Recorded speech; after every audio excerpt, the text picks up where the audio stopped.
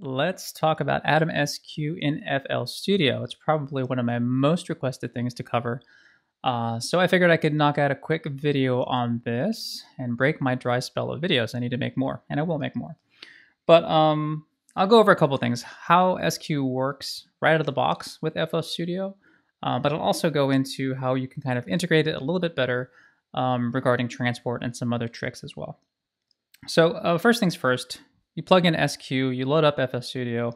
This is what you're going to see. So we usually default into this kind of piano mode,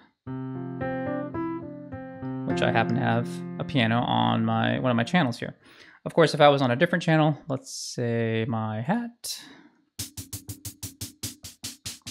then I'm going to be able to play whatever the sample is chromatically.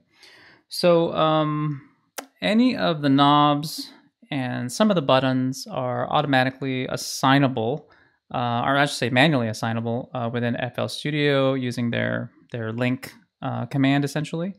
One thing to know is that these A through H buttons are octaves. So if I have that, and actually A is a little bit different. A is sustain. Right? So those usually have to deal with banks if you're dealing with drums, or they deal with octaves. However, if I hold down the shift button, then those turn into just kind of generic MIDI assignable buttons. So if I push A, B, C, D, you'll look up here in the upper left-hand corner that this changes and shows you there's incoming MIDI off of those. So those can be assigned using the link command in FL Studio. So can the knobs as well. And just a brief side note, if you go over to user, you'll see that we have multiple pages of knobs to work with and multiple pages of buttons. So we have 2 pages of buttons that you can assign, and we have up to 4 different pages of knobs that you can assign as well. That's great. All this stuff is super usable, and especially if you want to be able to knock out stuff and play it in real time, Atom SQ is perfect.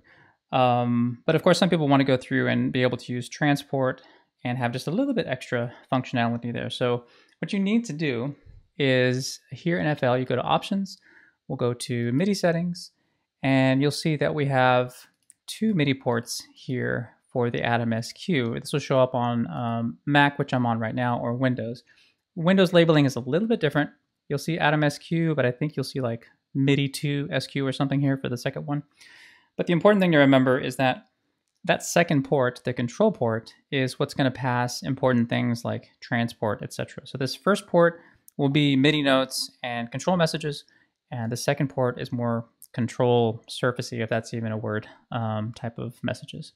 So what we need to do is assign it a port. Usually by default, you won't see anything there. So I'm going to assign it to 0, make sure there's nothing that's in conflict with that. And then under input here, you'll see Atom SQ control, but usually what you'll see is this. You'll see generic controller, and it won't be assigned a port, of course, wrong way.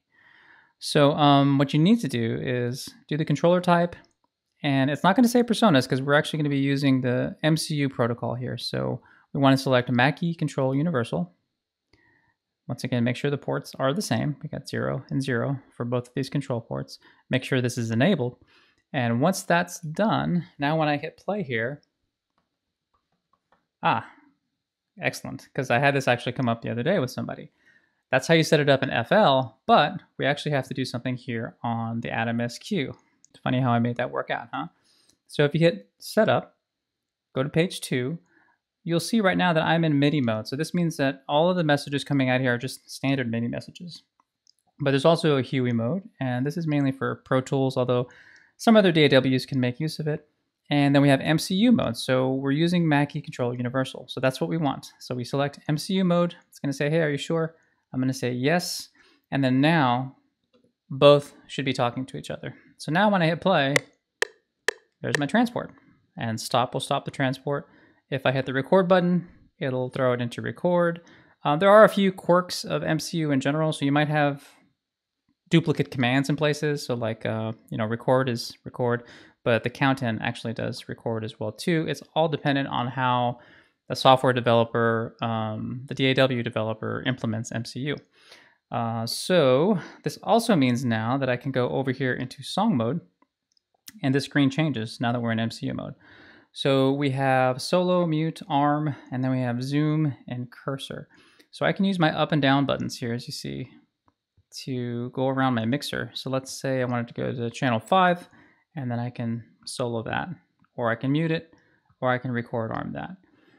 So that's where the up and down arrows come useful, and this is also a function of Mackie control. If I were to hide this and select my arrangement, and if I select zoom here, I can use this knob, and now that'll allow me to go through and scroll through the arrangement. Now, one note, if you were to use your knob over here and scroll through your mixer, I find that what happens is that solo is still tied to whatever last state the actual arrow buttons were on. So I wouldn't use that so much. I'd use the arrow buttons to go through and select stuff to solo and mute or arm. But also when you have the channel rack selected and I have zoom, then I can go through and scroll through all my steps as well too.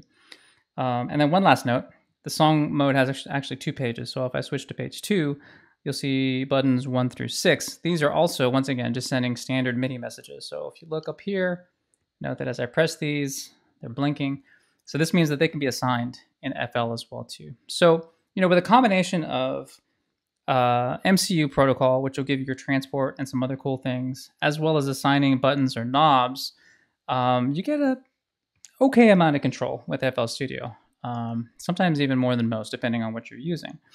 And then you throw that into, throw in as well the ability to use scales. So if I come over here, this is all built into Atom SQ.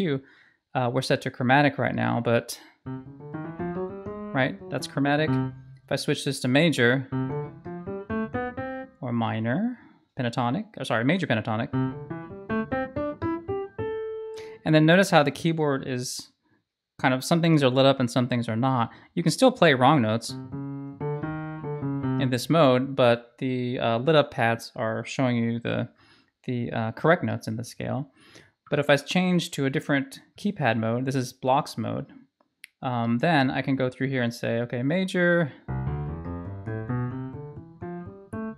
Now there's no wrong notes. Or go to, let's do minor pentatonic. And use that. If I need to change my root, I select root.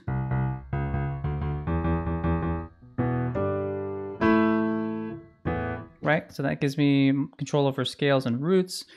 And then let's say I have a hi-hat selected, and I can turn on 16-step velocity. So this means that, let's say I select that or go higher up. Let's try. So I want that sample, or that pitched sample for the hi-hat. Now the bottom row is has that sample, and it's different velocities on the bottom row, 1 through 16. So this is the softest. No matter how hard I hit it, it's going to be the softest. And 16 is always going to be the loudest. So that means I can kind of use different velocities and play it differently, for those of you that are familiar with the 16 velocity mode. So quite a bit of stuff that you can do that's unique with the Atom SQ and FL.